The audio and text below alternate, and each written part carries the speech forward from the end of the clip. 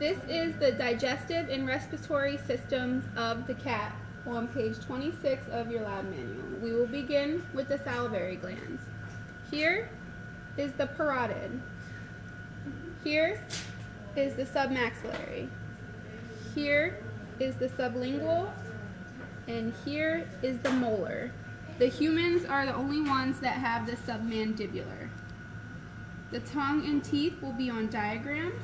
Hard palate, soft palate, and pharynx, and the pharyngotympanic tubes will also be on diagrams. Next is the esophagus. The esophagus always lies behind the trachea. This would be the esophagus. Next would be the abdominal cavity. Visceral and parietal peritoneum will be either definition or on diagrams. Mesenteries. Here, on the outside of the greater curvature of the stomach, is the greater omentum. The omental bursa of the greater omentum is like a sac that the greater omentum makes. It's a space in between each side of the mesentery. If you pull this apart, there will be a space in there. It's like a purse for all of the organs. Between the stomach and the spleen, stomach, is the gastrosplenic ligament. The lesser omentum is on another cat.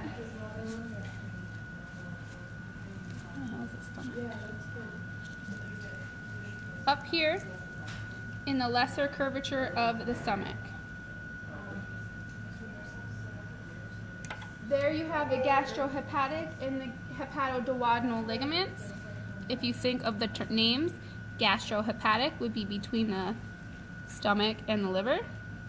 Hepatoduodenal would be between the liver and the duodenum, here. Moving back to the other cat, you have the mesoduodenum. This is the duodenum of the cat. This would be the mesoduodenum. The duodenum is the first loop of the small intestine. Then you have 3 ligaments in between the liver lobes and the diaphragm. The first ligament here, this white color, is the round ligament, and then it goes to a clear color. That is your falciform ligament, and then you go back further, way down here, all of that is coronary ligament. Following the list of terms in your lab manual, you have your mesocolon. Your colon is also your large intestine. All of this is colon. Mesocolon would be what holds the mesentery between the colon to the body cavity, here. Going to the other side of the terms, we'll go to stomach. Here is your stomach.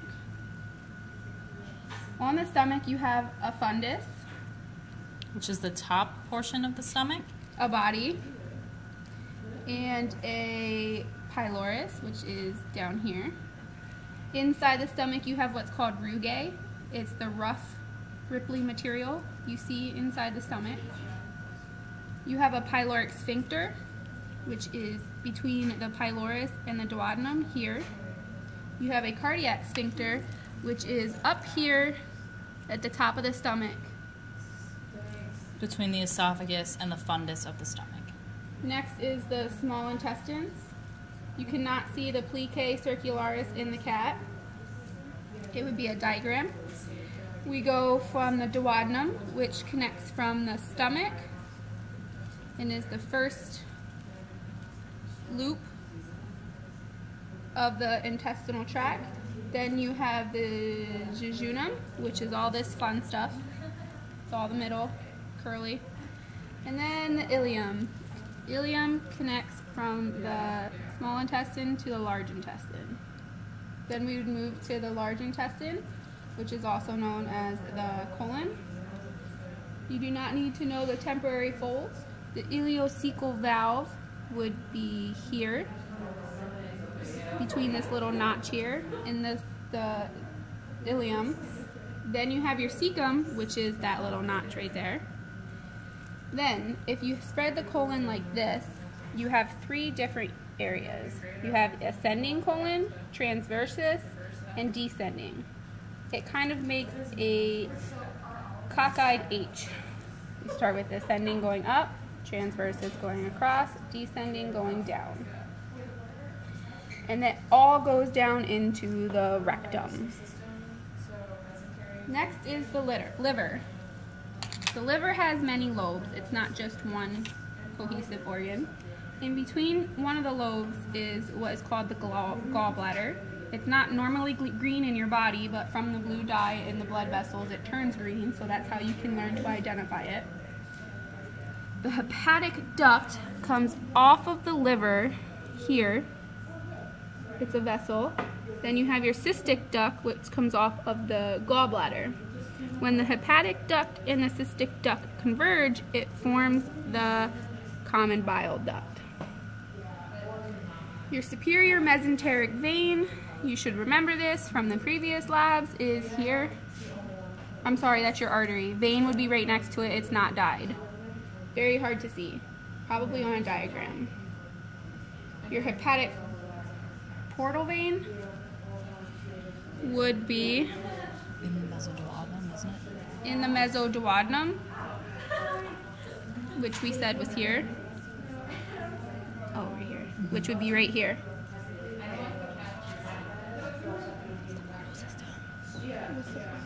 What? The portal system Is another name for the hepatic. is another name for the hepatic. It'll be in diagrams. The pancreas, it's very hard to see the pancreas because it's mixed in to your mesenteries, but if you look In the mesoduodenum? you can see it's clear here and then a darker material here. All of the darker material is up here. That's the pancreas. Yes, the pancreas. In the pancreas, you have a pancreatic duct and the ampulla of Vater. They would be on diagrams because it's very difficult to see. The ampulla of Vater is the convergence of the common bile duct and the pancreatic duct on the duodenum. Next would be the spleen. The spleen is next to the stomach in the greater omentum, and it's this long,